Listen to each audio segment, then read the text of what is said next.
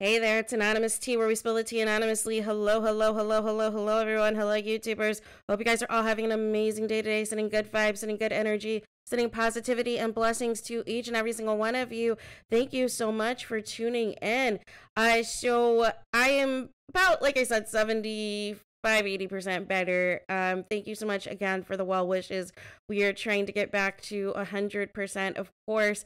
But we are talking Real Housewives of Potomac. We are talking about the alleged rumors that the show's on hiatus, you guys. That the show is on hiatus because there potentially is going to be a major cast shakeup after the backlash of this past season in particular, and past several seasons, right? But everything has come to a head because of Rhop and Dixon, you guys, right? And so some of you are thinking, oh, she'll be back. She has a storyline, right? Because of the alleged side chicks, because of, Juan now getting fired from Coppin State, that, oh, she has a storyline, so she should definitely be back. But rumor has it, she still has not had a contract yet. Rumor has it, she has not received her contract for season 8, and it sounds like what their approach is going to be is kind of what took place with what they did with the delay with Real Housewives of New York, and they've done this with a few of the franchises where things had got so out of hand the previous season that they basically tried to regroup. They tried to do a cast shakeup of some sort and really try to find the right housewives to fit in with the cast, you guys. And so now they're really also taking a look at Giselle as well, trying to see how she can stand alone and have her own storyline, because she essentially is the, default producer without the producer credit, essentially. Basically facilitating a lot of these storylines and things of that nature. But she has to bring something, right? And so I think what's happening now, what's being alleged, is she's basically trying to convince Bravo to bring back Robin, but they don't want to bring her back. They're pissed. Because how dare you not only not share your entire life, with us during filming, but then you brag about it on your podcast to pay for a Patreon to get the actual tea, which really was a lot of sewer water. So why would they want to deal with that? And then Juan's not compliant with filming anymore. So in order for Robin to come back, and in the slight chance she did come back, it would have to be as a friend rule. But that's if Juan is willing to film as well, and that is if Robin is going to be transparent about her life instead of her and her husband gaslighting the fans on social media. I mean, it's just rich. Like, your husband Juan is up here joking about being seen with another coach at the laundromat, only for him to end up losing his job anyways when it was all said and done, right? And obviously, for legal purposes, there's certain things they're not going to talk about: the SA lawsuit, the scandal that took place at Coppin State, but they can definitely talk about him being fired, and they definitely can talk about him, allegedly with these mistresses and everything else and the like, right? And Giselle's already on the PR tour, also saying, oh, well, Juan got fired because he had a really bad record. Here's the thing: Juan sucked as a coach for a very long time, you guys. And they should have fired him a long time ago if it was truly about the record. But there was benefits to having him there, such as the clout and the attention that Real Housewives of Potomac receives, right?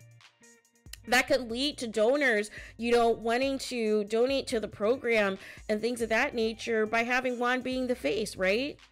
A former NBA player and everything else that comes with that, and his wife being on a reality show, right? So, but with all that being said, I mean, between the distractions of Juan himself and his side chicks, and of course the cover-up of the SA that took place at the school, there was no way that they could have, kept him another season. It just wasn't going to be a good look, right? And we still don't know yet ultimately what's going to be the outcome of this lawsuit. But it sounds like Bravo finally is listening to the people, right?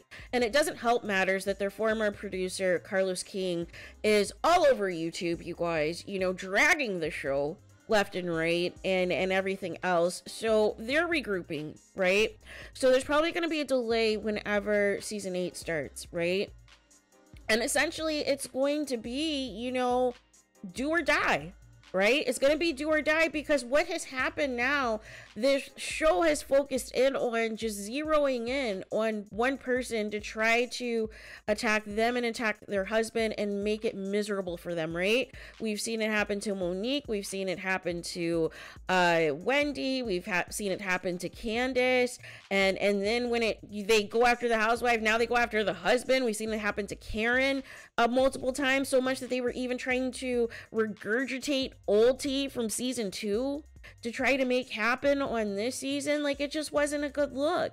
So I imagine they're gonna try to find, you know, somebody to try to see what they can do if they in fact do intend on getting rid of Robin and do not, you know, foresee for her coming back, right? And I knew that was a possibility ever since the lawsuit was about, right? That she was not going to come back, right? Regardless of what happened with this cheating scandal, regardless of her getting married, regardless of her, you know, going to her Patreon to spill tea that she could have spilled while she was filming the show and everything else. But I don't know. I feel like she's worn out her welcome with Bravo. I think Bravo is really pissed with her, you guys. I think they are really pissed with her, right? And so I think now with Juan losing his job and her potentially losing hers, and they have that big old house that they just got and got married and everything else. Did they get a prenup? Like, I think they might be done with her, right? Because we're seeing now there's a big fallout. There's a big scandal with Bravo making way too many reputative publications right now about the authenticity of their reality shows, which is a huge problem that they have. Because once you're in the New York Post, once you're in Cosmopolitan and all these publications, the Rolling Stone even is after them, saying you're not being authentic. Do we need to dead Real Housewives shows until you can get it together? You know what my advice is? My advice is they just need to continue doing the Real Housewives of Girls trips, where it's a compilation of your favorite housewives from several franchises, and they go somewhere for a week or two, and then you see what drama is going to be facilitated from that, or from old or unresolved storylines from when they were last on their previous shows and things of that nature, and do with it that way, right? Do that for a couple of years, and then circle back with each of these housewife shows, because they're all getting stale, right? They're all getting stale because when you do the same thing on all of the shows, there's nothing to look forward to anymore. If the goal is to just gang up on one person for the entire season, why do I need to tune in? If you're not going to be transparent about your real lives, and I can see your real lives happening real time, unfolding via social media, why do I need to tune into the show? There's no mystery, right?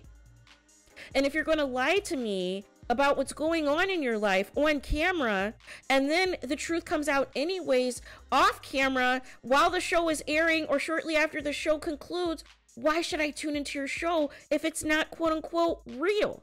If you're not being transparent for the cameras. So this is going to be very interesting to see ultimately what takes place with this, how much power Giselle really does have as far as it is concerned of keeping Robin, even if it's as a friend of. I think Robin's done, unless, you know, Giselle is going to work some type of miracle to bring her back. I think she's done. I think, like I said, she worn out her welcome, she lied to the people, and she pissed off a lot of fans, right?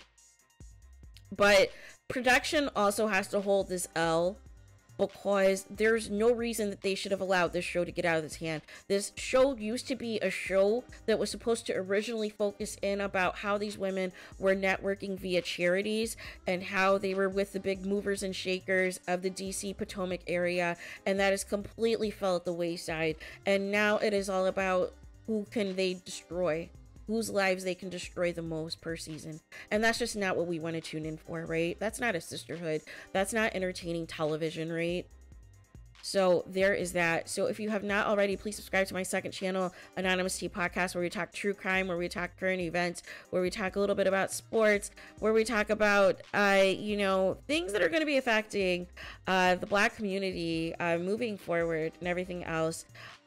Please tune in, please subscribe. We got some good content that's uploading for this weekend that you do not want to miss. To my subscribers, to those of you who've been rocking with me, thank you so much for your continued support. This is all for you. This is all because of you. So thank you so much for tuning in. To anybody who is new to the channel or who is a new subscriber, please check out my old content, get familiar with the lay of the land, and please come back again and tune in for more. And with that being said, please do not forget to like, comment, and subscribe. Hit the notification bell so you're notified the moment I post new content on my channel. And with that being said, I'll talk to you guys again very soon.